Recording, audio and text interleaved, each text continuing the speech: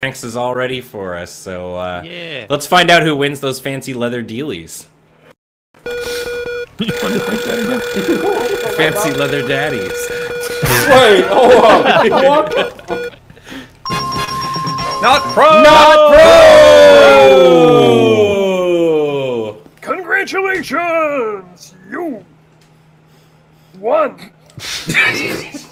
Thanks, Ian. Leg? You have such a big setup! Oh my god! I forgot Why do you do that one again?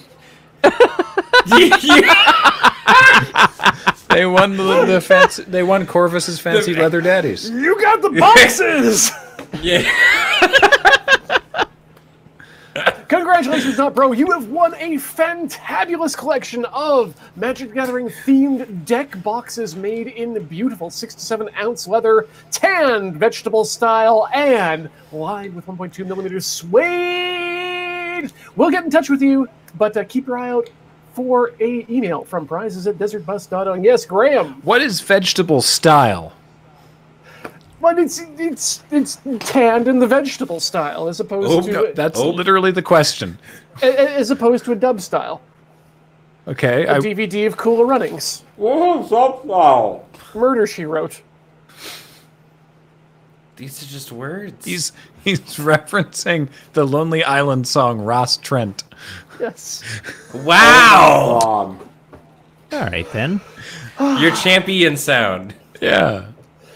Yeah, Ian is a number station. Yeah, we're 7 minutes out from the end of our shift here, and we lost it about 10 minutes in to the shift. Oh, yeah. So, But yeah. oh, thank you, Corvus. But a Vegetable ding, ding, tanned ding, ding, leather whoa. refers to the tannage or method of tanning the cowhide into leather. It's called vegetable because the natural materials used in the tanning process, like tree bark.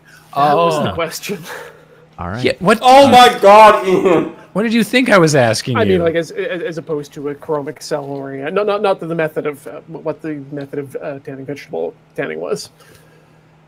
Not that I could have told you that off the head. Okay. Is that like as opposed to like the kind I saw on like Worst Jobs in History where they use dog poop? Yeah, that actually might also technically be vegetable and that it is natural, but yeah, the one I prefer chromic cell pull up myself when it comes to leather tanning, but that's just me. Cool. Hey Max, are you still listening? Unfortunately.